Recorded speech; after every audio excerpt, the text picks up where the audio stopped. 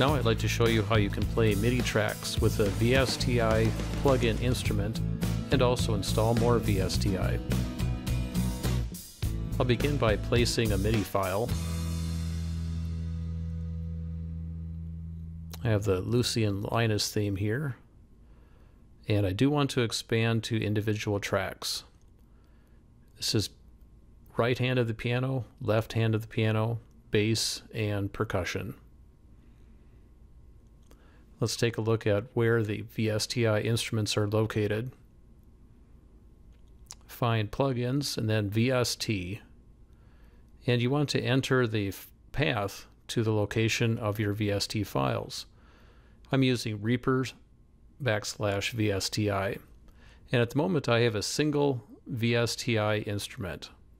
Note the DLL extension for that. I'll hit rescan to make sure REAPER has been able to find all of the plugins,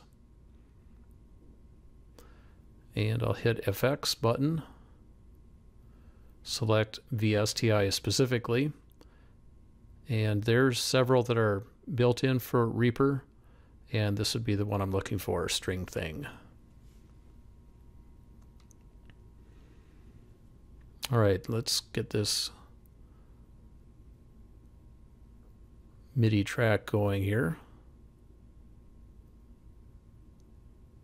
I should be hearing something, and I'm not hearing anything. And this is a somewhat common occurrence, and I'd like to show you what's up with that. Let's take a look at source properties. What I want to do is make sure that I'm sending all of the MIDI information on channel 1. This particular plugin only responds to information on channel 1.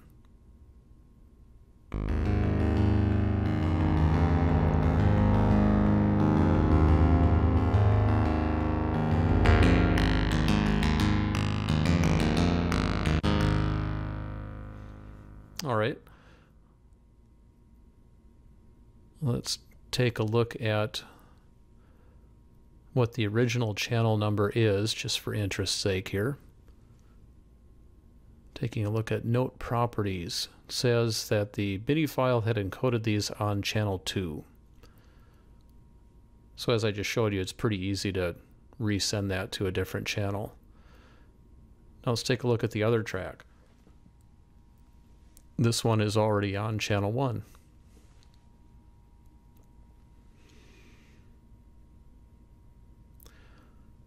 Let me delete this plugin from the left hand and instead use it on the right hand.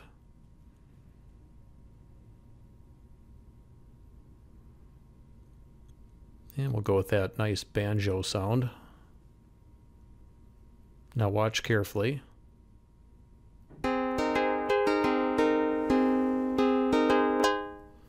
Okay, there's banjo. Okay, stop. Now watch this again.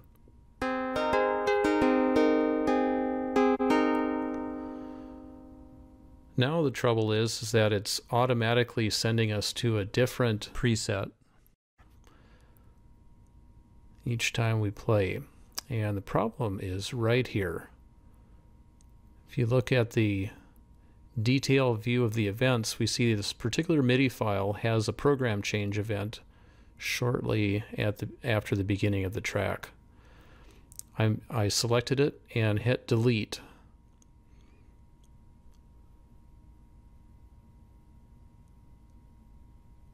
Watch carefully.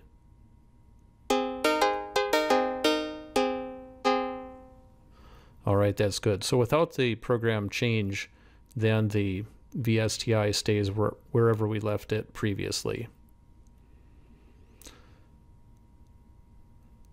Incidentally, this is the web page where I got the String Thing plugin. I'm interested in getting this tall bass line plugin for the bass. Save that link. These are normally stored in a zip file. I want to place it in that location for my VSTi plugins.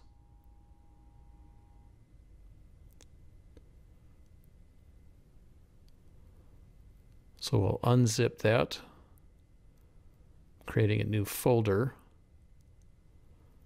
Let's see how that looks in the file system. There's my new folder, and there's the new plugin.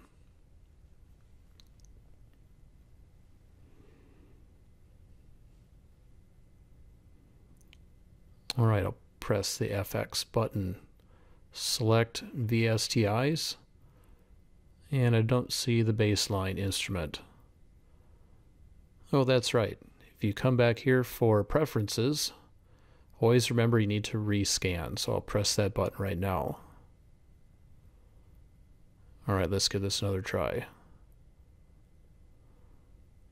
All right, now we can see it just fine. Go ahead and select that one.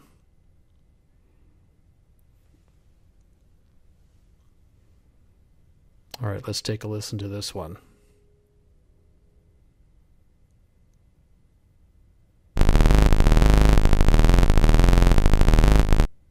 All right, that's kind of harsh.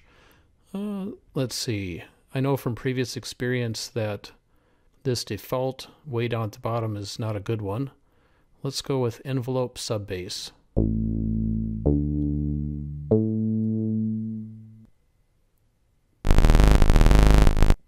Oh, this has the same problem that the string thing did.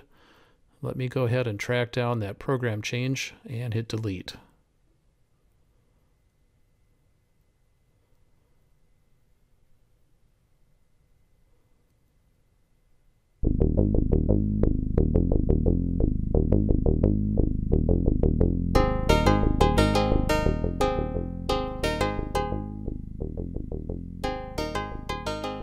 All right, hopefully you get a better idea now of how you can insert a MIDI file and play it with some VSTi instruments.